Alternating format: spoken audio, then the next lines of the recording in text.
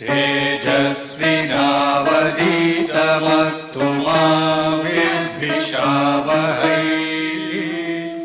ॐ शान्ति शान्ति शान्तिः।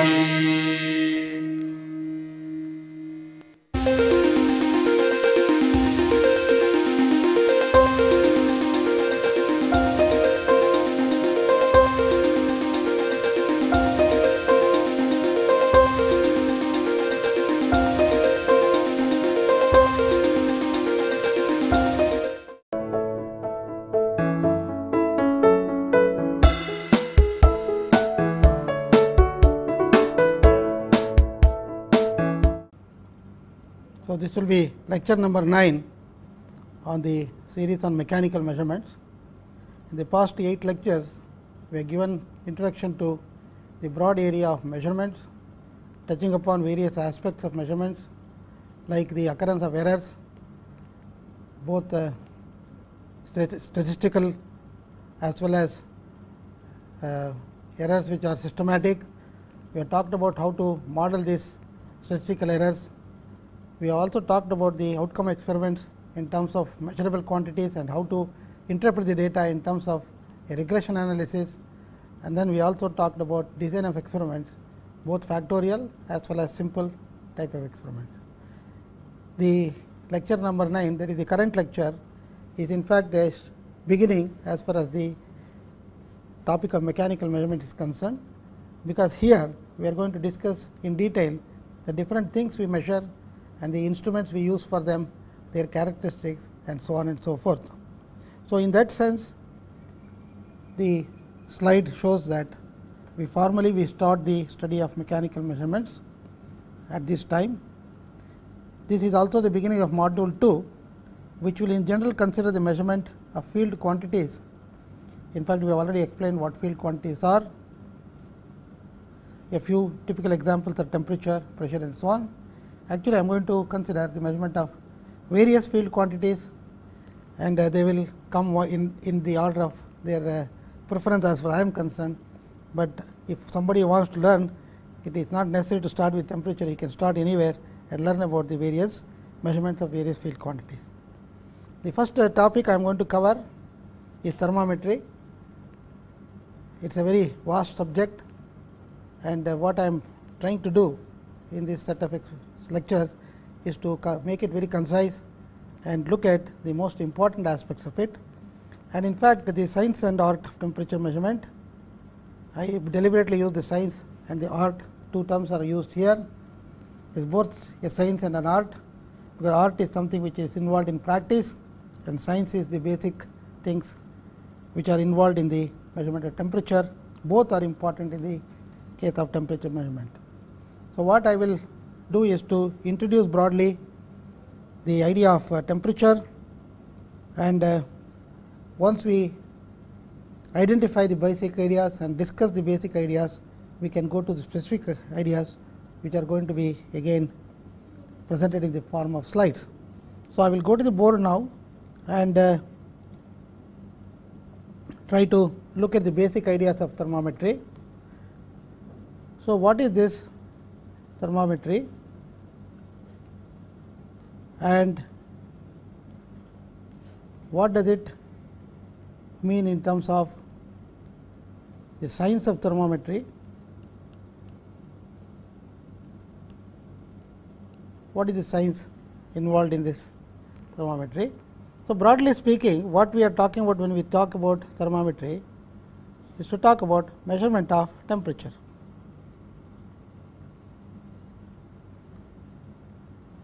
Of course, measurement of temperature is a simple specific task, and it may mean the measurement of temperature of a medium at a localized point. It may mean the measurement of temperature at various points at the same time, and so on and so forth. It is a very broad definition. Measurement of temperature is very broad, and it can encompass different types of situations where temperature is indeed measured. It may be even mapping of the temperature, for example. nowadays we talk about mapping of temperature by using thermography. For example, it is just like taking a picture of temperature field. So, everything comes under this. So, it is a very broad thing, and even though it is very broad in terms of its application and also the types of situations we come across, basic science is simply the same. So, we will first look at the basic science of thermometry, and once we have understood this very well, then we will be able to take a look at all sorts of situations where thermometry is practiced or measurement of temperature is practiced. So, to further clarify, let us look at what we mean by temperature. The concept comes from thermodynamics, where we describe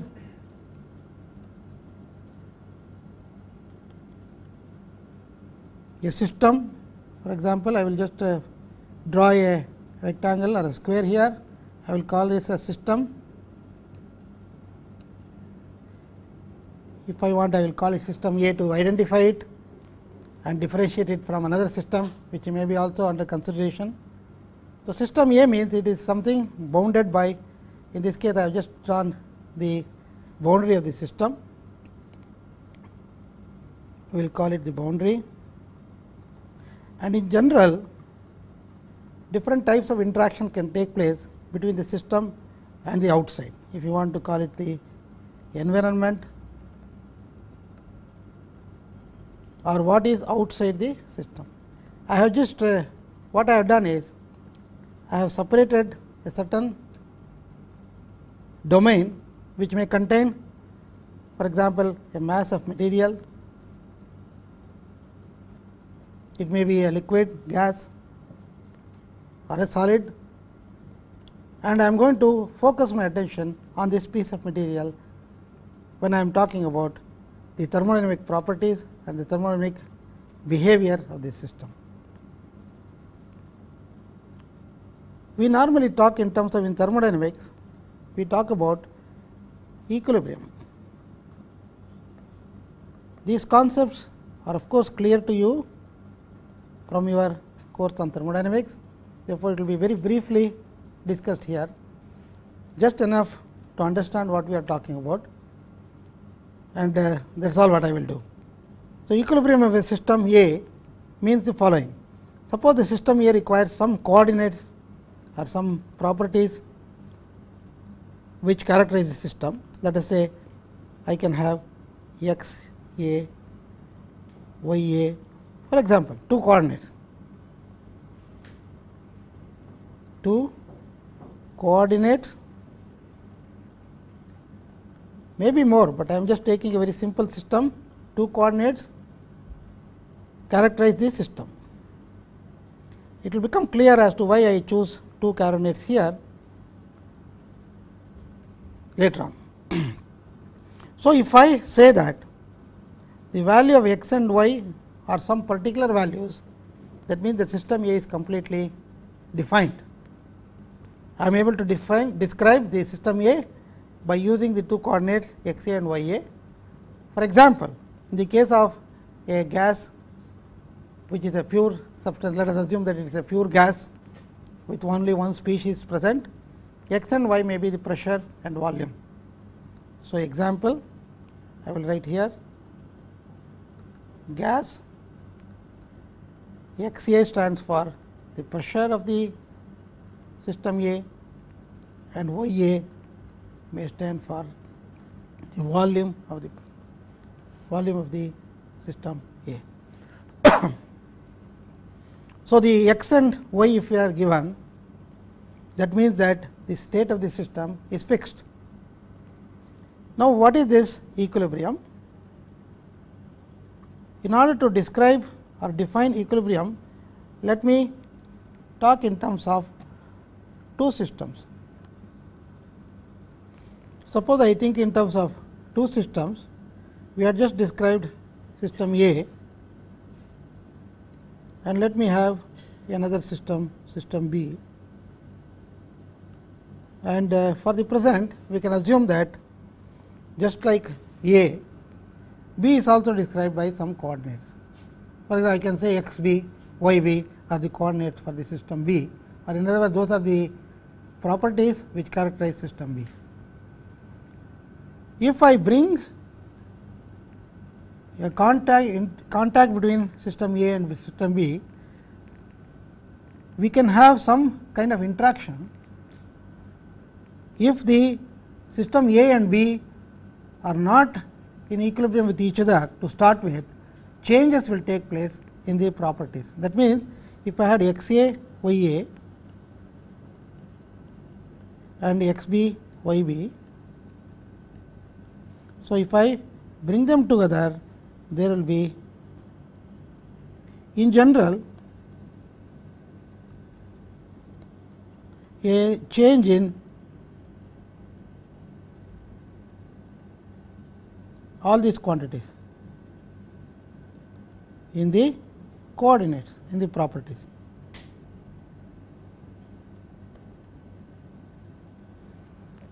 It looks like we haven't said much really.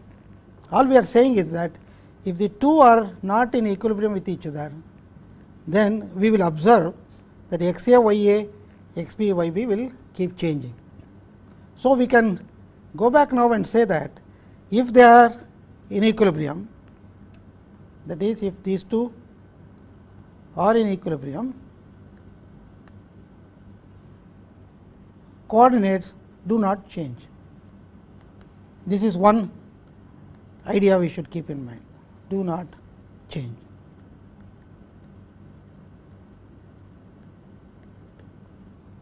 Actually, I may have a system with x a, y a in equilibrium with B, it can also be in equilibrium with another system C, and so on. For example, I can now say that, or in fact, if we take system B, it may be also in equilibrium with a system C. That means that I am going to say that B and C are also in equilibrium. That means, if I bring them together and allow interaction take place, accepting transfer of mass, assume that we allow all other interactions take place. The interactions possible are, in this case we will assume that heat interaction is possible between the two. Then if B and C are in equilibrium, you will again you can make the statement that x b, y b, x c, y c will not change when you bring them into contact with each other. That means, B and C when they are together, we are allowed to interact. If the x b, y b, x c, y c do not change, that means that these two are equilibrium. The proposition we are going to make is that if B and C are in equilibrium with each other and A and B are in equilibrium with each other, A and C are also expected to be in equilibrium with each other. So, this is one important result. I am not going to prove, I am just going to say this is like an axiomatic development of what we are talking about. Actually, what is the connection between this and what we are going to talk about, thermometry? Imagine system B, I will say, is a thermometer. Whatever it may mean, right now we do not know, but soon we will find out what thermometer means and what is thermometry, what is temperature measurement. So, if B is the thermometer and it is in equilibrium with A and in equilibrium with C, then we can infer that something is the same, something is common to all of these, the thermometer and the A and thermometer and the C, and this common thing would correspond to a common temperature. We will say they have a common, are characterized by common temperature. The germ of what we have described now is actually contained in the 0th law of thermodynamics. Because the first and second laws came earlier, or at least they were enunciated earlier, the people had no other go than to call this as the 0th law, and that is how we are going to call it as the 0th law of thermodynamics. And the common, what is common between all these things? is actually the temperature which is common. Actually, very interesting to see that we talked about two coordinates x b and y b, and let me go back to the slide show. So, in this slide what I have done is remember x b y b we were talking about the two coordinates of that system B, which I called as a thermometer, or I would like to call it as thermometer. What I have done here is I have shown the performance of that system or the parameters which characterize the system. Suppose the system with the x b and y b as the coordinates is in equilibrium with a system whose coordinates are given some two numbers, okay, which means that its temperature is practically fixed. In which case the x 1 and y 1, x 1 here and corresponding y value, x 2, I am sorry, not x 2, x and y values may have a multiplicity of numbers which will be having the same state. That means that they will all be in equilibrium with the system whose temperature is shown as T 1. That means, I have more than one set of values for x and y for the thermometer, which will have the same or which will be in equilibrium with the same state, and therefore, they are all states, they are all possible coordinates for a system having the same temperature. So, I will call this as isotherm, and in this case I have shown one isotherm as T equal to T 1. The exact numerical value for T 1 is going to come later. And what I have done is I have fixed the value of y for the thermometer or y b as equal to y subscript 0, y naught. So, when I hold this y equal to y naught, there is only one value of x corresponding to the temperature T 1. There is a unique relationship between x and T. So, what does it really mean? Suppose I bring the system with the coordinates x b y b, which is the thermometer, into equilibrium with the different systems at different temperature. What I will observe is that one of the coordinates being fixed, y being fixed at y naught, x will of course will vary. The change in x is because it is going to change, so that it will come into equilibrium with the system whose state is now different from the initial state of the thermometer. Therefore, it will change till such a time that it is going to be in equilibrium with the system at T 2, and therefore, x 1 will change to x 2. And similarly, if I bring it into contact with another reference state with whose temperature is given as T 3, then x 2 will change to x 3 and so on. Therefore, I will have a unique relationship between x 1, which is shown here x 1, x 2, x 3, x 4 and so on, and the isotherms T 1, T 2, T 3, T 4. That is a unique relationship. Once I fix the value of y equal to y naught or y b equal to y naught, then x a will x b will change from x 1, x 2, x 3, x 4 to reflect the change in the state from T 1 to T 2 to T 3 and so on. Now, the question is, if I have kept one of the coordinates fixed and I am going to use the other coordinates as a measure of the temperature, I will refer to this x as the thermometric property, x will be thermometric property, and for a given value of y which is held fixed, there is a definite relationship between x and t, and that is what we are going to use for the measurement of temperature. So, let me amplify this further and look at some of the possibilities. So, I can construct for thermometers with the different substances, or I can make different thermometers using a specific thermometric property which has a direct relationship with the temperature. So, in this case I will label the thermometer using its thermometric property, and the symbol which will characterize the thermometric property is given in the last column. One of the most important one in this is the constant volume gas thermometer. In fact, the assumption is that we have an ideal gas, and we will later come to look at it in more detail. We have an ideal gas at constant volume, and if the temperature varies, the pressure will also vary. In fact, the pressure and temperature have a direct relationship, and that is what we are going to use as the thermometric property. So, the pressure is actually measured, it is a measurable quantity, and temperature is inferred corresponding to a given pressure. A second type of thermometer I can construct is an electrical resistance which is under constant tension or even zero tension.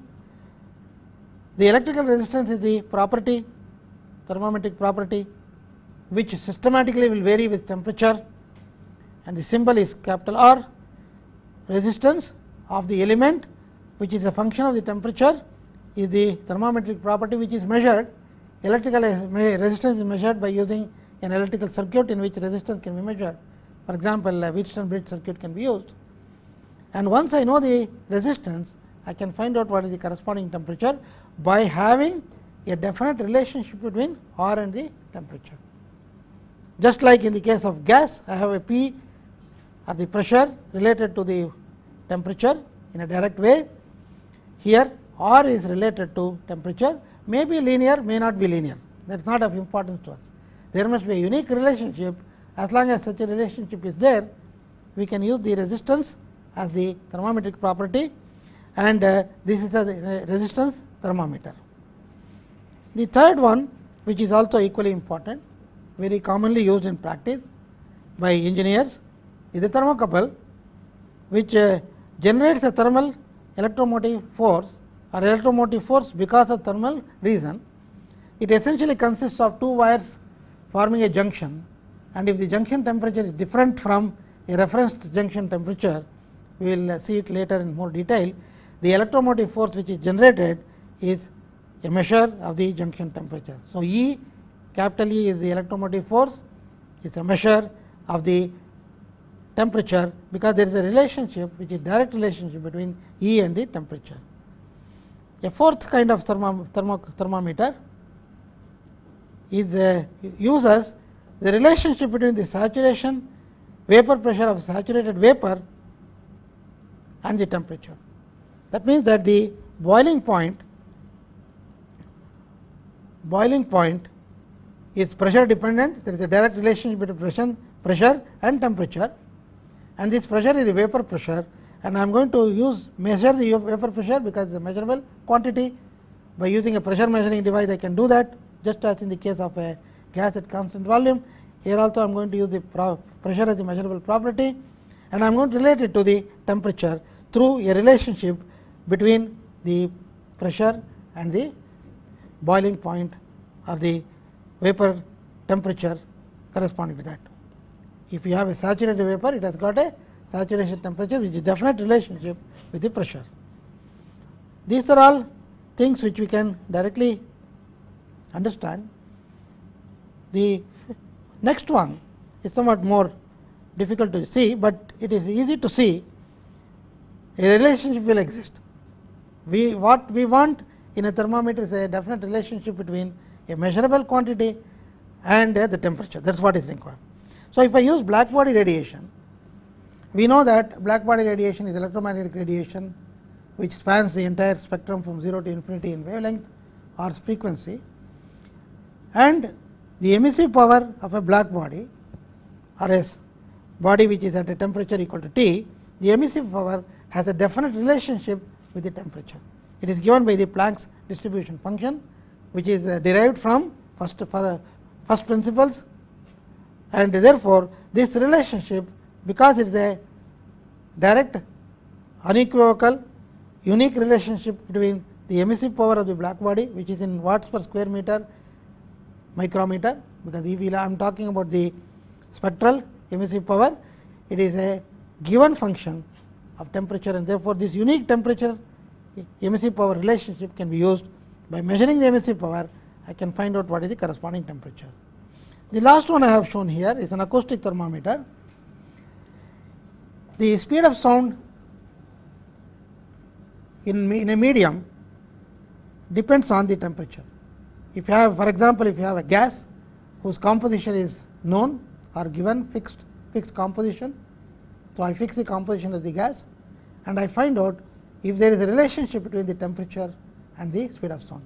Speed of sound can be measured by measuring the velocity of propagation of the waves, the pressure pulse, which can be in fact be measured by measuring in principle a length and a time. Taking the ratio, I can measure the velocity, and once I measure the velocity, by having a definite relationship between the speed of sound and the temperature, I can infer the temperature. Therefore, you will see from this table and the discussion we had that in all the cases there is no effort to measure directly what is called temperature. Temperature is not directly measured. We are measuring something else.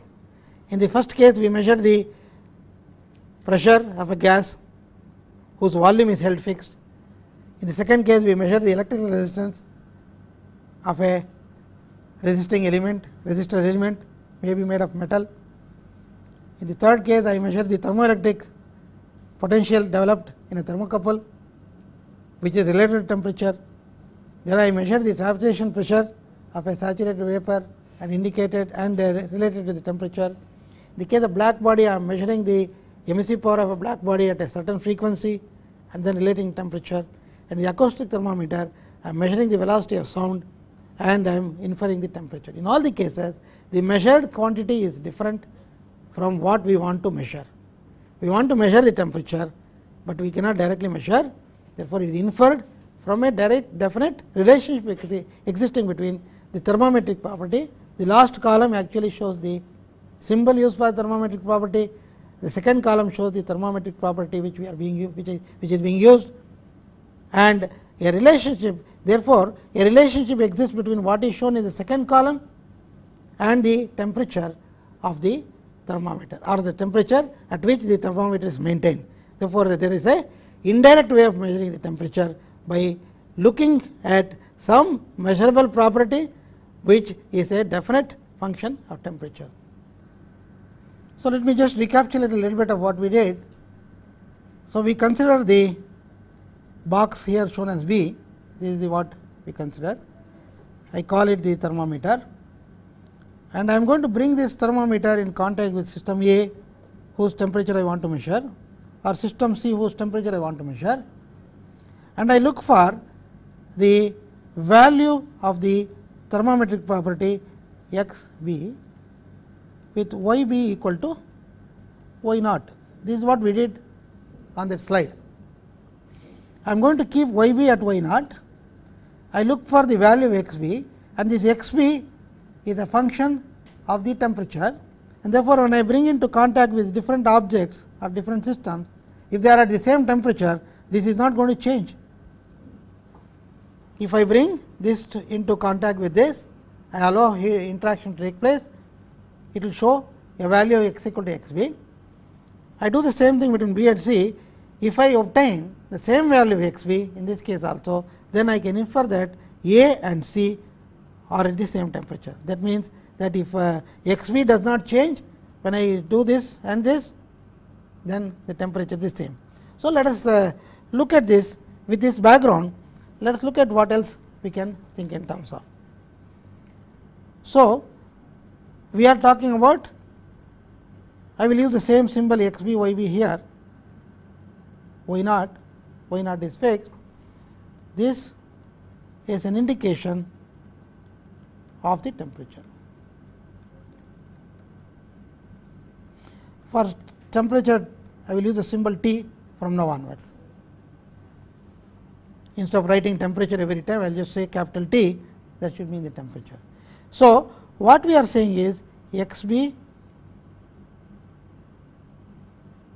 a definite equal to temperature, or x b equal to some function of temperature. The relationship between x b and T can be written in both these forms, and in fact, we are going to use both these forms in the discussion which is going to follow later on. The point is, how do we give or assign a number to T? This is the only problem which we have not answered as of now. Assign a particular numerical value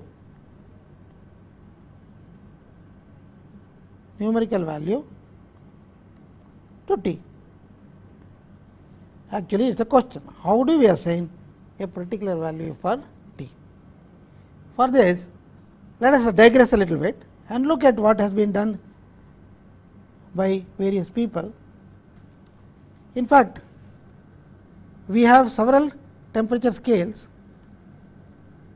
I am talking now of temperature scales. Maybe my discussion is slightly haphazard, in the sense that it is not going the way it probably should go. If one wants to be cosmetically clean and neat, what I am trying to do is to go back and forth and introduce ideas, so that we understand what we are doing. That is the more important consideration here. I am not very particular about niceties. I want to see whether we can grasp what are the underlying principles. So, temperature scales actually were there even before thermometry was codified the way we know today. Today we use what is called the International Temperature Scale 1990, for short we will write it as ITS 90. I am going back in time. So, I am going back, this is going backwards in time. In fact, there is a IPTS 1968. These are all important dates in thermometry and development thermometry. IPTS stands for International Practical Temperature Scale 1968. Of course, this practical has been jettisoned. Now, we simply call it the International Temperature Scale 1990. Before that, there was a 1954, before that 1948, 1927 and so on. These are all meetings of like-minded people who were involved in the measurement of temperature. They wanted to make everything as unique as possible within the means available at the time of those meetings, to bring some kind of an order to a chaotic system. Earlier, if we go back in history even earlier, there was many different scales of temperature, which for example, the Fahrenheit,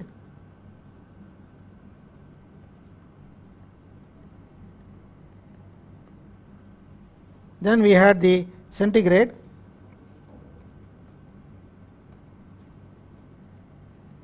now of course, we also got the Celsius and many more. What these scales did was to assign numbers to known reproducible states. Everybody knew what should be done. Only thing was, there was no unanimity in assigning the numbers. So, let us look at these reproducible states, at least what we can easily immediately recognize. For example, we have the ice point. This is the temperature of ice or melting ice, and if we specify that the pressure is exactly equal to 1 atmospheric pressure, it has got some definite value. So, ice point is nothing but temperature of melting ice at 1 atmospheric pressure. It is also called the ice point, as I have written here. And the next one, which is also very familiar to us, is called the steam point.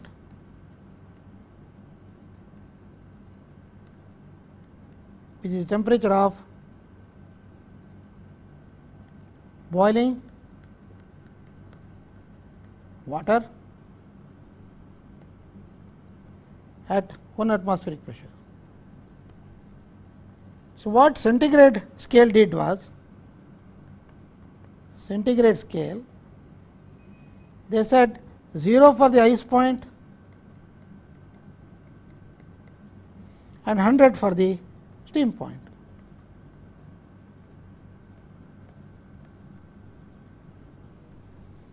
Of course, this assigning these values of 0 and 100 is quite arbitrary, but to be in conformity with historical facts, what we have tried to do, or what the modern temperature scales have tried to do, is to retain this 100 between the 2 points. Of course, we do not finally we say we do not care about it, but it somehow turns out to be 100 divisions between 0 and ice point and the steam point. Okay.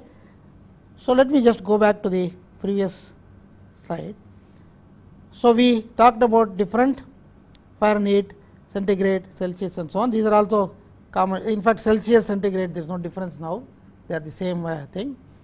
Fahrenheit scale is used only in USA, and all other people have decided to or opted to not use it. So, ITS and IPTS, these the international temperature scales, what they try to do is they try to define the temperature scale and assign one unique temperature to one particular state, which is again reproducible. In fact, earlier on we used to have the ice point as the standard reference. So, this we call, which used to be standard reference point. However, now we use the triple point of water.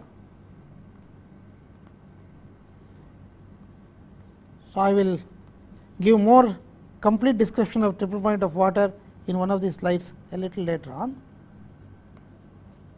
We use the triple point of water as a single fixed point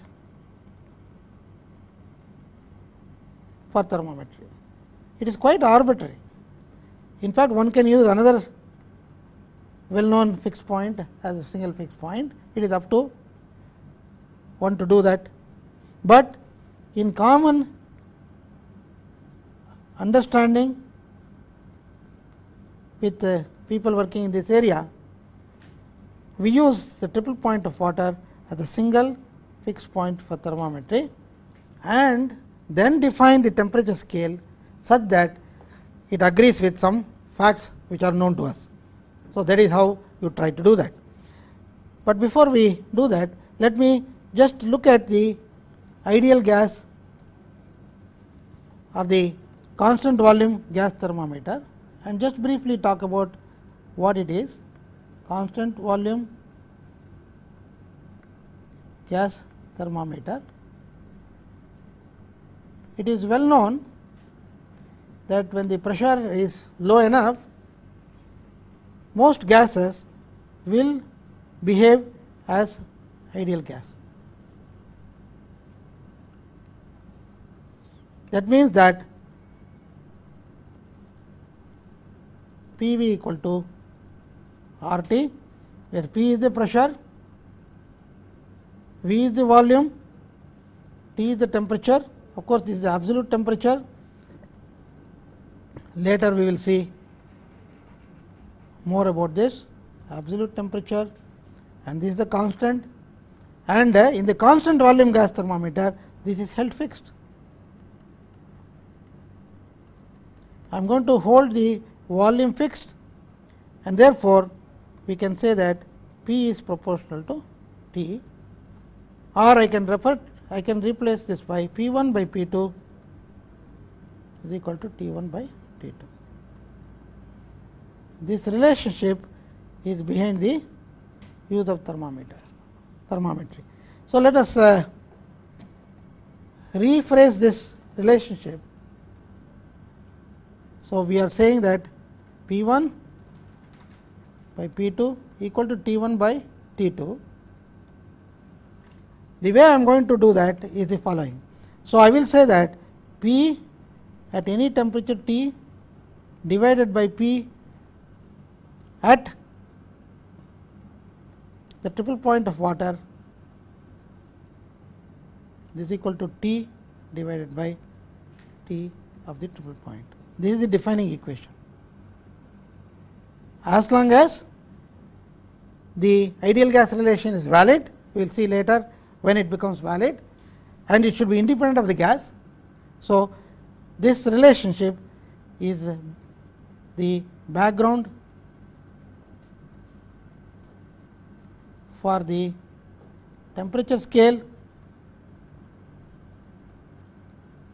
which we are going to use, define and use. So, the ratio of P to P of the gas of fixed volume divided by the pressure of the same gas if it were maintained at exactly equal to the triple point of water, which is a reproducible fixed temperature, it is equal to the ratio of the temperatures. This is what embodies the use of constant volume gas thermometer. So, with this background, let me go back to the slide show and look at how we are going to construct schematically a constant volume gas thermometer. So, what I have done here is to show schematically, it is not such a simple thing. So, we have a gas which is confined within a rigid vessel. It is connected to a U tube manometer which is shown here, and there is a scale next to the limb of the manometer, and this manometer is in communication with a flexible hose, and we have a small reservoir which contains the manometric fluid. So, the use of this is I can raise it up and down, this portion can go up and down. So, let us see how we are going to use it. There is also a mark made here, and it is, of course, I said it is a rigid vessel, therefore, the vessel volume is going to remain fixed, and if I confine the gas to within this volume given by this mark on the tube here, that means the volume of the gas is held fixed. That means that the constant volume gas thermometer means the volume is held fixed, as I just mentioned, and let us suppose that the gas containing vessel here is in contact or is surrounded by a medium whose temperature is fixed at a particular value. So, if it is exposed to this temperature, if I hold the volume of the gas constant, how do I hold the gas volume constant? I have to move up and down the manometer such that at the particular pressure, the temperature of the constant temperature environment, the gas pressure takes on such a value that the volume is brought to this value, then the pressure will change. That means that this limb is going to move up and down in tune with the variation of the temperature of the gas inside the rigid vessel. And in fact, I am going to put a scale right here and measure the pressure difference between here this meniscus here and the meniscus here, that is the pressure of the gas. So, the thing is not as simple as that. I will see, we will see why it is so. Suppose I take a gas A. In fact, I have shown 3 gases, it could be any number of gases. Gas A I have taken, and I have initially the temperature at the triple point of water. That means that when the gas is exposed to an environment at the triple point of water, the value of the pressure ratio P steam point to P triple point, in this case I am taking the steam point to triple point of water ratio is coming out some value here. And what I do is I systematically reduce the pressure corresponding to the pressure at the triple point, and then note down what is the ratio of the pressure at the steam point to the triple point of water.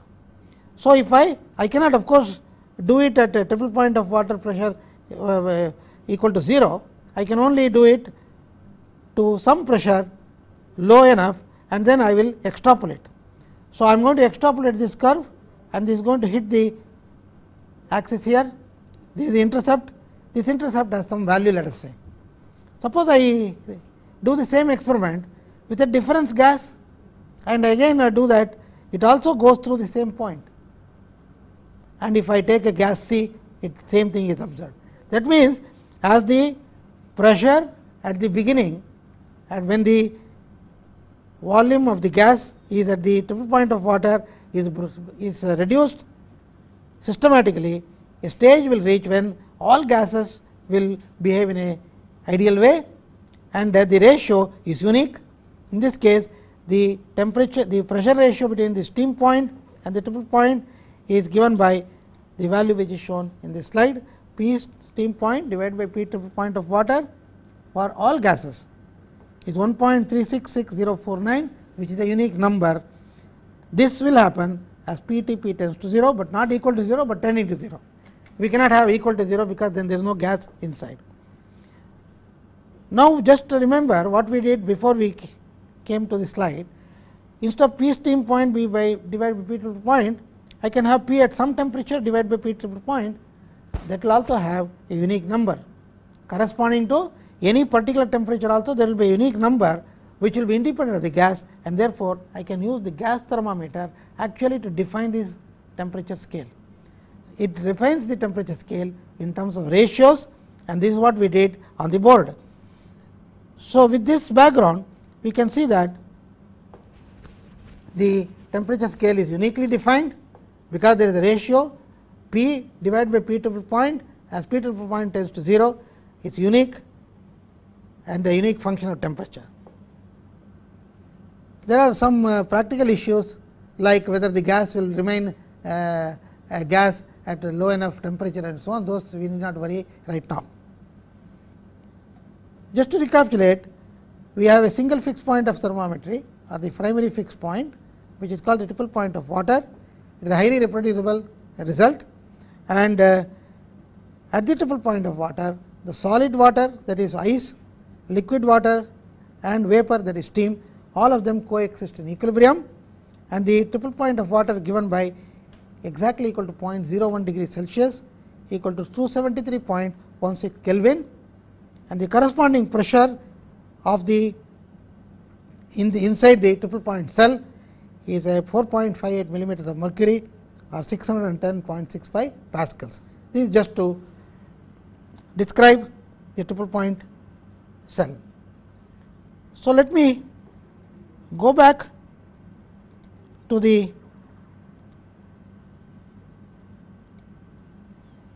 board and digress a little bit and describe something. So, what we are going to do is, we are going to define the temperature scale using the result shown here, P divided by PTP. So, let me just rewrite this slightly by indicating that the value is limit PTP tending to 0. Limit PTP tending to 0, P by PTP equal to T by TP. This is the defining equation. This is called the gas temperature scale.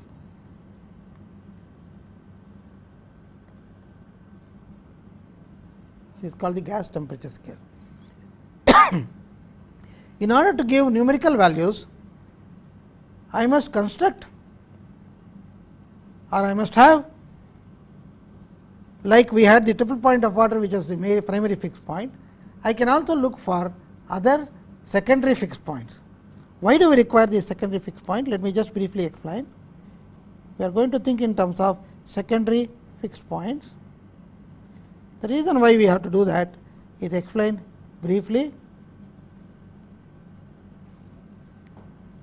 by noting that the temperatures of interest to us range is from 0.01 degree Kelvin to about 100,000 Kelvin. Let us just say that this is our range. I want to measure temperature from this value, low value, to a very high value. The point is, one single thermometer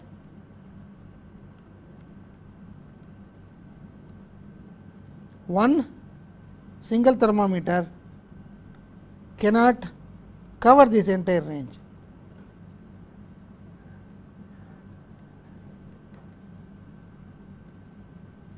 This entire range I cannot cover with a single thermometer. Therefore, I can achieve the measurement of temperature in this range with a multiplicity of multiplicity of thermometers probably covering different ranges.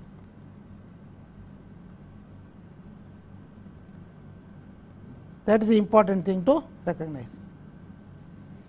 I can measure or I can cover this range not with a single thermometer, but I may have to use different thermometers. That means, I cannot calibrate by using one single calibration, but I need to calibrate each one of these thermometers by making sure that they are all going to indicate the same temperature wherever there is an overlap between two thermometer ranges. So, let me just explain it slightly more figuratively. Suppose I have, this is just a scale of temperature. So, let me say that thermometer 1 covers that range. Let me say that thermometer 2 corresponds to covers this range. Then I will have a thermometer 3 covering this range and so on. So, this is thermometer number 1, number 2, number 3 and so on. There is a certain overlap. There is another overlap here. These are overlap.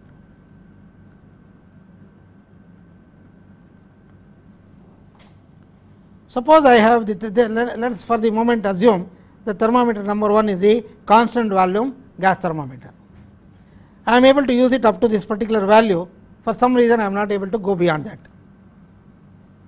Then I have, let us say, a thermocouple or a resistance thermometer, which can go from here to this place. By that time, of course, the material will melt, or the resistance thermometer may become useless. It may not have a definite, it may become useless at that temperature. So, we are going to now have two thermometers, thermometer 1 and thermometer 2, both of which are going to be useful in this range, both TH1, TH2. So, what I must do is, within this gap or overlap where both the thermometers can be used, I should find some fixed points, or I should find some definite temperatures which can be used to calibrate one against the other. So, we use secondary fixed points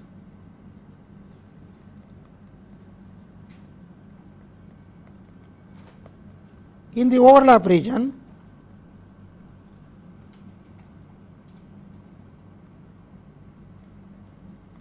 to calibrate TH2 with respect to TH1. What is this calibration? It means simply that at a particular temperature indicated by thermometer 1, for which I am going to give a certain number, the same number must be assigned for the temperature indicated by thermometer 2. That means that thermometer 1 and thermometer 2 are going to be in agreement with each other in this overlap region. And now, by extrapolation, I am going to assume that because they are calibrated in this region and I have found a certain relationship between temperature and the thermometric property, I am going to extrapolate it here in this region. This is the region of extrapolation. So, we will call it the extrapolation region. In this extrapolate region, I have another thermometer 3, which has got some amount of overlap, and therefore, I will calibrate thermometer 3 with respect to thermometer 2 using some secondary fixed points in this region. And therefore, if I continue this argument, in principle, I will be able to cover the entire region of temperature from 0.01 to 100,000. The idea is to look for secondary fixed points, look for different thermometers which can be used over different ranges, and everything must give us some unique temperature scale, which is in agreement, which everybody agrees. And therefore, what we are going to do in the next lecture is to look at how this exercise is done. and ITS 90 is the result of such deliberation using different thermometers, using different techniques, spanning the entire region, and coming to having some definite fixed points which are reproducible with great precision, and then looking for interpolating functions for different thermometers in different ranges, and then completely covering the entire range of temperature from the lowest to the highest which is measured in the laboratory. So, we will take it up in the next lecture, and of course, we will continue after that. We will continue with the description of different thermometers and their characteristics and so on. This idea about thermometry culminating in a temperature scale of ITS 90 is a very important background and prelude to the understanding of different thermometers and their characteristics. Thank you.